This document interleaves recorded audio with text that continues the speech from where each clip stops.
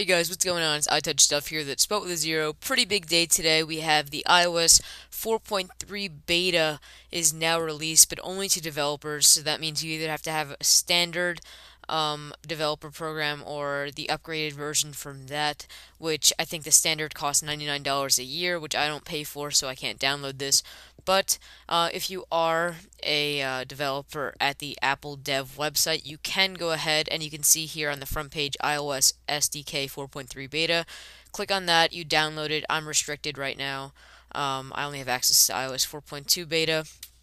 But if you click on that, you can download it, run 4.3 beta, excuse me, on your iDevice. And further news with that, it has already been jailbroken.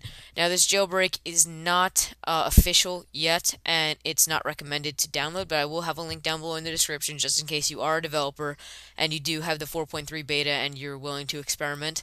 It is a MediaFire download, and it's from a website known as iPhone Italia, which was the first to come out with this news. So thank you very much from that.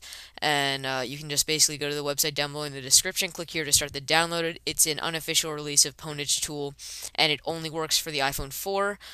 So no other device on 4.3 beta will work yet, and it also does not keep your old baseband for your iPhone 4, which basically means that if you rely on an unlock for your iPhone, don't try this because you'll lose your unlock and you don't want that to happen.